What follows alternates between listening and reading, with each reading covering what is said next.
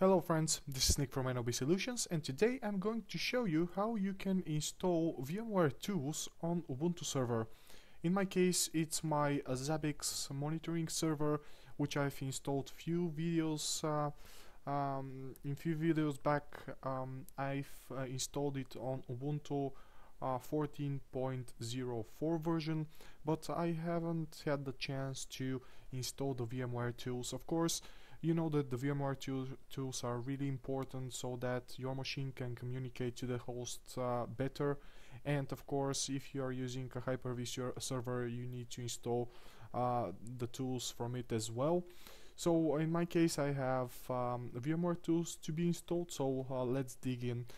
First, what I need to do is I'm going to log in with my root credentials to my Ubuntu server. So let's do this. Now the first thing that I want to do is I want to update my package repository, because there are a few prerequisites that we need to do in order for us to successfully install the VMware tools. I've tried it without the prerequisites and I failed, so I must warn you here that this is really important to do. So first I'm going to do a repository update.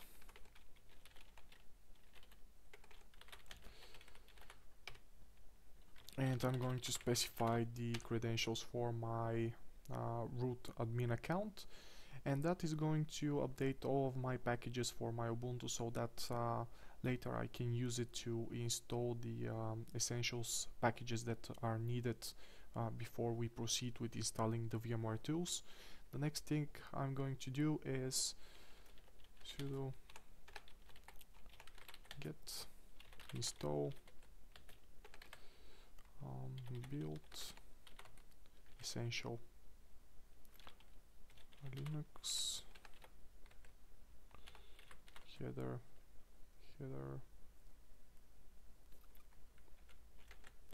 Let me see if I run only with build essential. Yep, it's going to download 112 megabytes. Let's accept that.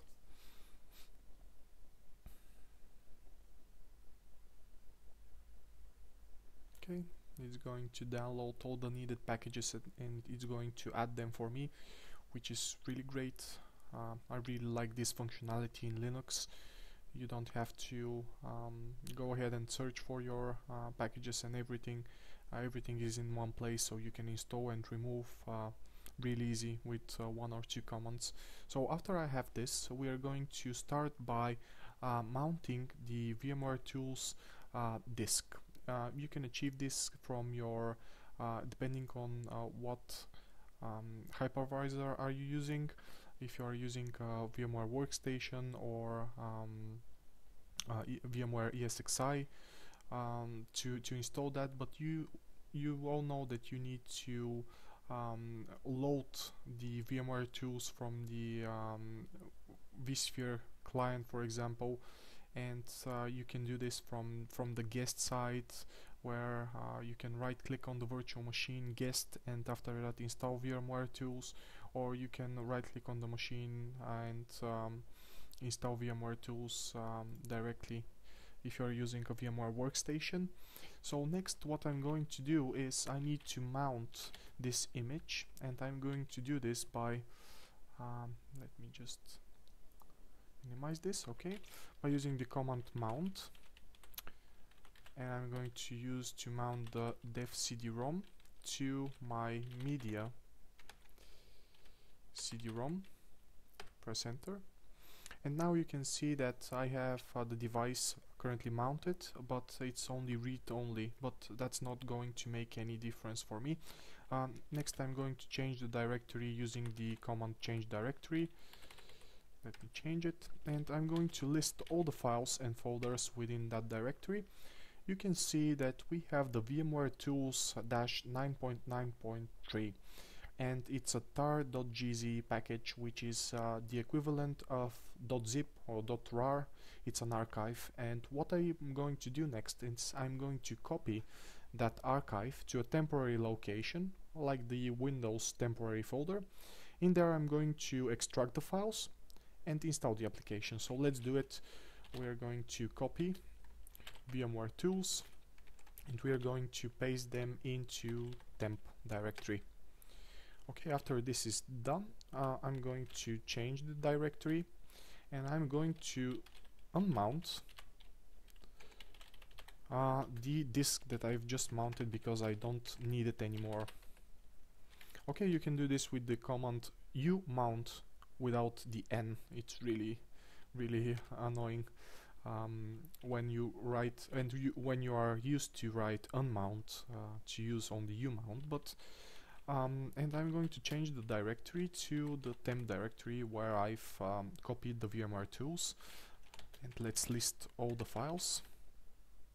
Now I have the VMware Tools currently there, and as I said, I'm going to extract the package.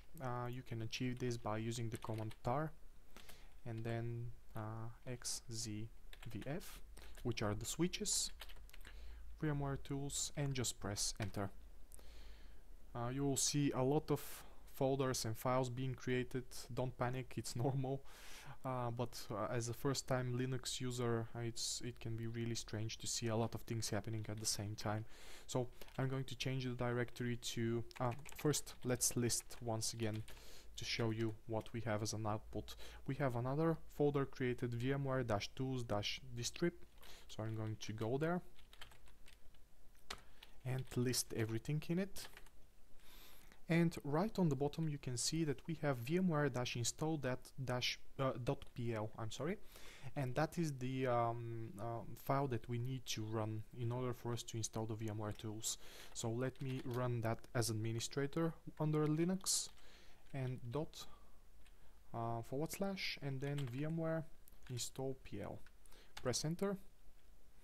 And after that it's going to ask you some questions if you can use this guide to update your VMware Tools as well.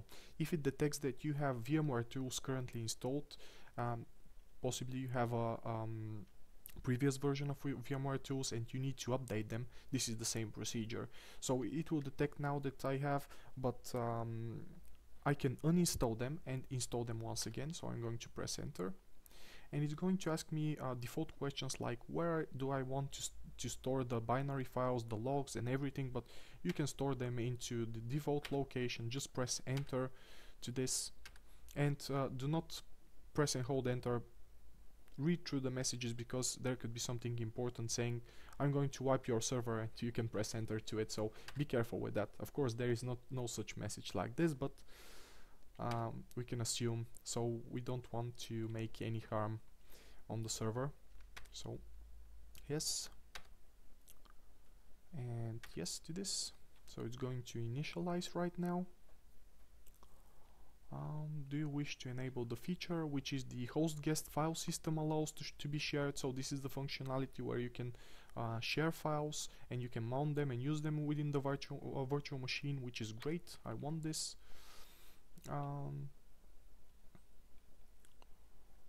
No.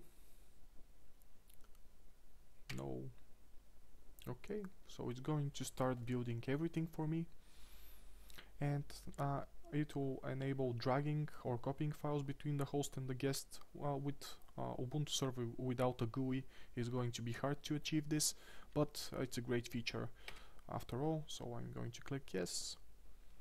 Automatic kernel models, I don't want that. Yes, guest authentication. Okay, now it's going to, it should finish the installation, and there we go. Now we have up and running VMware Tools on this virtual machine. Of course you need to finish that by restarting the computer. You can achieve this by the command sudo reboot sudo reboot, and it will restart your server. After the restart, the VMware Tools should be up to date, and everything should be running fine. So that's it from the video how you can install VMware Tools on Ubuntu Server or any other Linux servers. It's pretty much the same as I said. So thank you very much for viewing. I hope that this video will provide you the knowledge so you can achieve your day-to-day tasks as an IT administrator, and of course non-IT personnel, just to train yourself and be more aware what is going on in the IT sphere. So thank you very much for viewing, and see you soon.